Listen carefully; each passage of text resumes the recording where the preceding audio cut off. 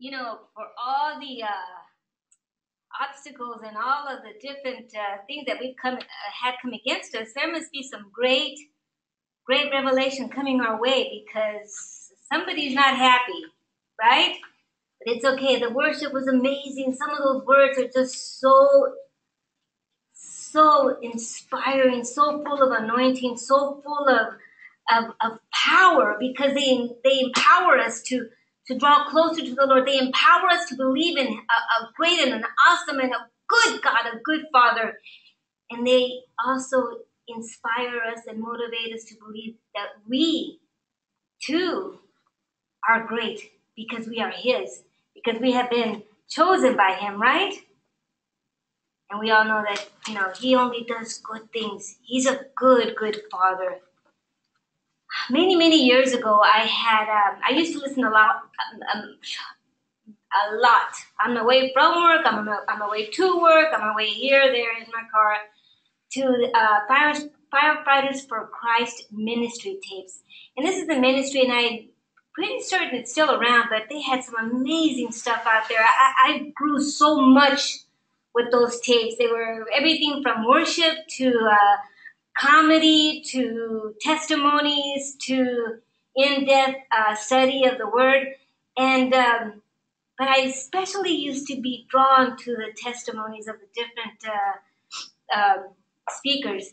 One of them was this gentleman, and I remember very well because it stayed with me. He had survived a plane crash, and he tells his story of how when the plane hit the ground, fire was all around him, and he looked all around, and all he could see is bodies and blood and fire, and just it was an awful thing. But the one thing that stood with him, the one thing that he remembered at that time was what his mom and his parents or his family used to tell him constantly. And they used to constantly remind him that he was protected, that no matter where he would go, that he would always have angels watching over him, that he never had to fear because he was one of God's chosen children. And this is stuff that he heard over and over and over again as a child. And as he grew older, he went to college, and he said he just put all of that away. He never picked up his Bible again, never went to church. He thought that was just something you do when you're a small kid or when you're an old person because there's nothing else to do. But ironically, when the plane hit the ground and there was death and torment and screaming and shouting and just explosions, the one thing that came back to his mind were these words. And this is what he was reading from. It was Isaiah 43. And I'm going to not give you the whole thing, just a portion of it, but it says here, "Fear not, for I have redeemed you. I have called you by your name. You are mine. When you pass through the waters, I will be with you. And through the rivers, they will not overflow you. When you walk through the fire, you shall not be burned." And those were the words. That was the one sentence. That was the one stream of words that just hit him, like just went into the depths of his soul. And he recalled, you will not be burned, and nor shall the flame scorch you, nor shall the flame scorch you, nor shall the flame scorch you. For I am the Lord your God, the Holy One of Israel, your Savior. And then again it says in verse 4, "Since you were precious in my sight, you have been honored, and I have loved you. Therefore I will give men for you and people for your life. Fear not, for I am with you." When my daughters came to visit this last month, it's very hard to, kind of shepherd them in to the circle and sit them down and have them just stand still because they have so much so much energy, and then they want to see everybody that they left behind. They want to go visit everywhere. They want to go and taste everything, and they're just going 100 miles an hour. But I needed to make sure that at the right time, when it was quiet, when there was no other noises, when there was no other people around, that I could get them in front of my face and start ministering to them. And then things like these words came to me. Isaiah 49, in an acceptable time I have heard you, and in the day of salvation I have helped you. I will preserve you, and I will give you as a covenant to the people to restore the earth, to cause them to inherit the desolate places, that you may say to the prisoners, go forth, and to those that are in darkness, show yourselves. They shall neither hunger nor thirst, neither shall heat nor sun strike them. And it says, because he who has mercy on them will lead them. And then on to verse 13. Sing, O heavens, and be joyful, O earth, and break out in singing, O mountains, for the Lord has comforted his people and will have mercy on his afflicted. On the way back, when I was taking Janelle back to the airport, two things happened. And gosh, I wish I could say that they were not my fault. One of them was definitely my fault. The other one was not. A car had put the front end of his car into another lane as if to get in. Now this car was behind me. First, he was going to the other lane, and then he changed his mind, and he's going to another. He did not know where he was going, and this is a little frustrating for those of us that do know where we're going and do need a place to get to. But what this car did is, I did not realize this. A car in front of me had backed up because he had gotten over the lines at the light signal. So then I started to back up, because I didn't want to get hurt in the back. I mean, in the front, right? And at that time... Good morning. At that time, Danielle said, oh my gosh, Mom, did you not see that? And I'm like, what? She said, Mom, you almost got hit. That car turned in as soon as you backed up. He just missed you by inches. I had no idea. But that's cool, because I know that wherever we go, we are being protected, and that there's nothing that's going to be able to hurt us, right? Now, the other thing that happened was we were behind traffic, and I was looking at the cars in front of me and looking at the lights. I did not realize that I was in a lane that could only go one way, as opposed to the lane that was next to me that could go both ways. And needless to say, I went with the cars, the light that was going to straight ahead instead of the lights that were going to turn. So definitely, I made a turn on a red light, and and I'm in the middle. I mean, I'm watching this, and I'm thinking, oh my God, there is, 20 lanes in this intersection. Any one of these cars could come in and hurt me, hit us, but nothing happened. But again, protected and not even aware, watched over and not even really thinking about it, because wherever we go, there he is, right? Protection is all around us. But not just that. What about those people that do sometimes come in and try to do things, to harm you?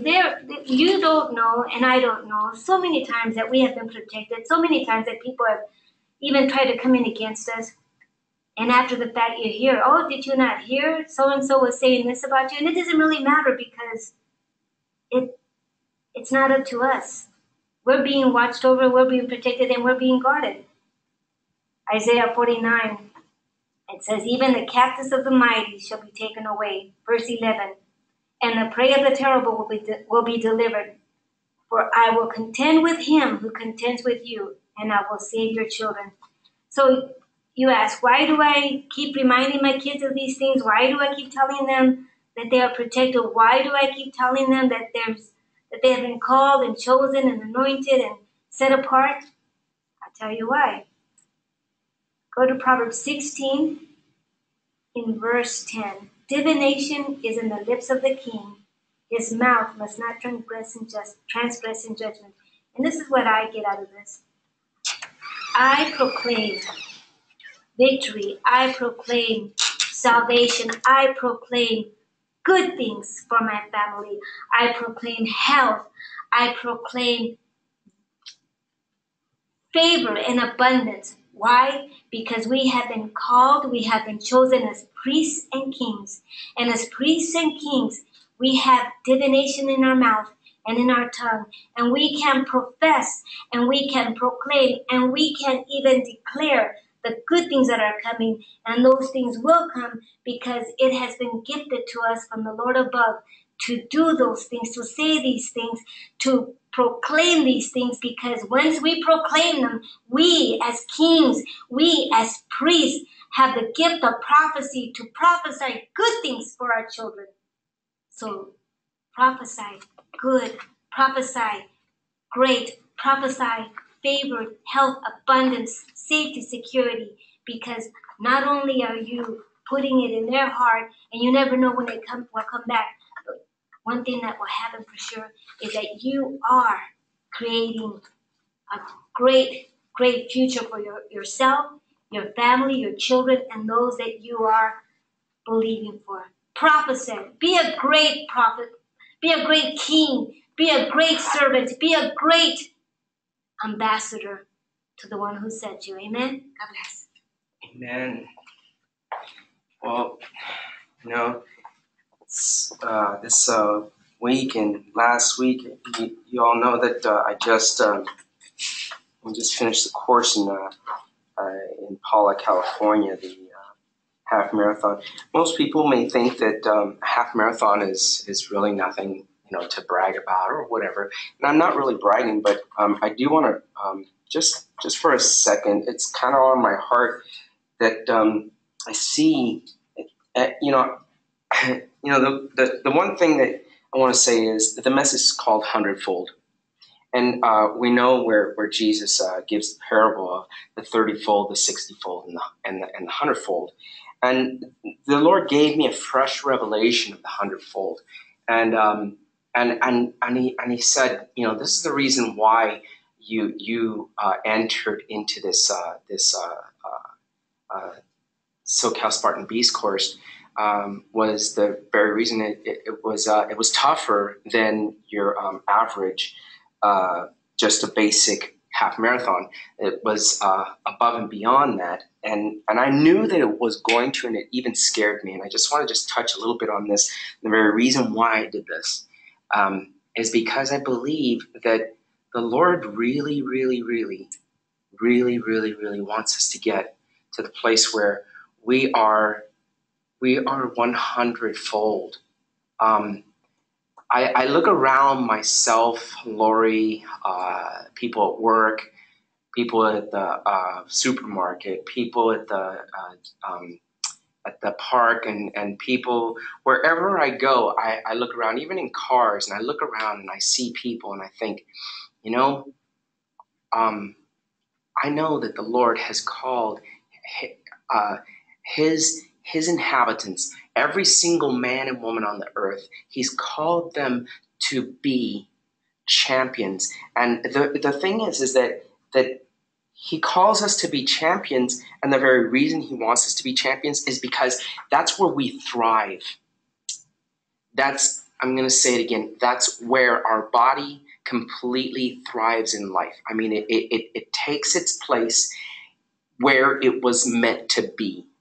The strongest it can be. When your body is the strongest it can be, when your mind is the strongest it can be, when your eyes are the strongest it can be, when every part of you in your life, it is the strongest it can be, you have reached what he calls sozo, which is salvation, the word for salvation.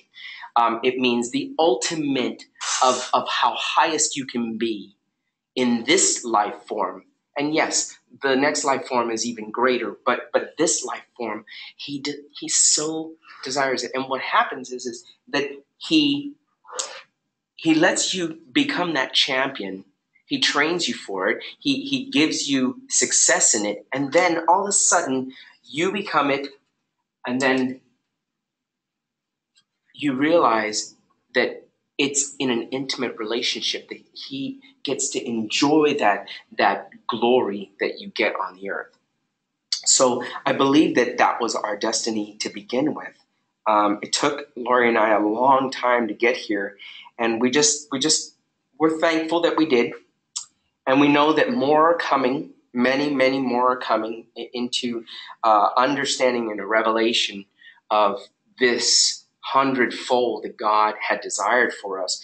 And I just wanted to just speak about it just for a little bit. And I know the Lord has a lot of things that he wants to say. But remember, when the Lord was here, he did something that was so precious, and it has to do with giving his life so that we would have life. He knew that he and he alone could take the sins of the world and pay the penalty. We serve today, we live today in harmony with a holy God, a God who the sin that we would have to pay for, that's not his thing. It isn't his thing. It isn't his style. And therefore, he washed us with his own precious blood so that would not be something on our plate anymore. And take you into a true story. Me and Lori, we feel that the reason why we come here every week is that we are so free. I mean, we have gotten almost to 100-fold, literally. I mean, it's almost like 99.9%, and we're not there yet. But it's amazing, and we just want to share it with other people that it's possible, that you can obtain it. It's the very reason why I went into the Spartan Beast race, is that you can see that even at 50, almost 52, we're not getting weaker. We're literally getting stronger. When I trained for this beast course, I became stronger than I've ever become. And it's amazing because, I mean, literally my inner core is so strong. It's funny, Lori has me moving things, and she just laughs. She just goes, wow, man, you are strong. And I amaze myself. And it's like this is what God wants to do for those who will believe that his intentions are completely good, and 100-fold is what he has on his mind for us today. And I start in Mark 2:9, and comes to a time where Jesus is approached in a circumstance that has a paralyzed man in front of him, and he asks the crowd. He says, "Which is easier, to say to this paralyzed man, 'Your sins are forgiven,' or to say, 'Get up, take your mat, and walk'?" Now, I like the fact. Let's focus on something. Did the man ever ask for forgiveness? He didn't even have. His mind wasn't even thinking about whether he sinned or he didn't sin. The world today. I'm talking about the world, the person that is not a Christian, that is not saved by the blood of Jesus yet. But that time is coming. But because I'm here on the earth, I'm going to tell as many people as I can get my mouth to talk to. But the point is that this man he is a very good example of this entire world. They are paralyzed. They don't even know it. They have their sin on their lives because only the blood of Jesus can cleanse us from any sin. But they don't even know it. They don't even care. But I'm telling you, it's very simple. God is he has a mindset to save you and I. And all he can think is send himself and die a payment that could be true and true for each and every one of us, and knock that stuff out. And then we can walk shamelessly before him and enjoyably before him, and him enjoying us, walking and enjoying him. But I want to tell you, folks, don't show the world the wrong way of showing the Father, the wrong way of showing Jesus, the wrong way of showing the Holy Spirit. No one's trying to hit anybody over the head. I want you to see that it's okay to mention which is easier. And he says, this is easier for him, to make the man 100-fold healed. You, my friend, he is reaching out to you this morning by my voice, by Lori's voice, and saying to you, which is easier, to forgive your sin or to make you, as you are paralyzed by that fear, or you're paralyzed by whatever that 100-fold you haven't gotten a hold of, which is easier, to remove that from your life or to forgive you from your sins? And I'll tell you, the harder one is to forgive you from your sins. He had to take just the time out of his life, and he had to come here on the earth and do what he did in order to heal you of your paralytic, whatever it is. In order to do that, he had to do the greater. I just want to just share that with you this morning. And now I give you the benediction is in Philippians 4:8-9. Finally, believers, keep your heart meditating on whatever is true, like scriptures that God loves us, is for us, to the extreme of making the greatest sacrifice to cleanse us through his Son. Whatever is honorable and worthy of respect, whatever is right and confirmed by God's word, whatever is pure and wholesome, whatever is lovely and brings peace, whatever brings courage and loving kindness, if there is any excellence, if there is anything worthy of praise, think continually on these things, center your mind on them, and implant them in your heart. The things which you have learned and received and heard and believed, that God is for you and extremely loves you to the point of paying your debt, so you could live enjoyably, relaxed in his presence, without fear or worry. Practice these things in daily life, and the God who is the source of peace and well-being, you will always feel ever so presently that he is with you and for you. Well, my friends, like we say every week, though Lori and I, we leave you, you know the Lord never leaves you. Act like it and drink from his goodness 24/7. Enjoy your life.